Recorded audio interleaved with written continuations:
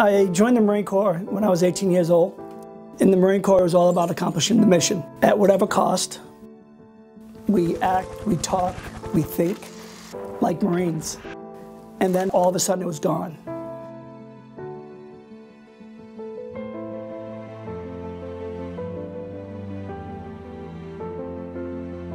I thought I had prepared myself physically and emotionally for that transition, but I didn't.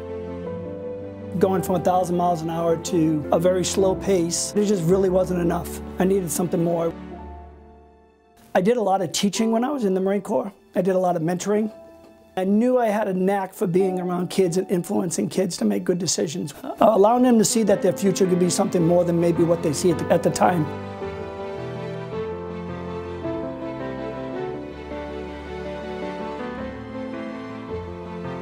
I thought rather than just being a backseat driver, jump in the front seat, take control of a situation, empower yourself to be a difference maker in the community. Good day. I just really wanted to give my heart to kids.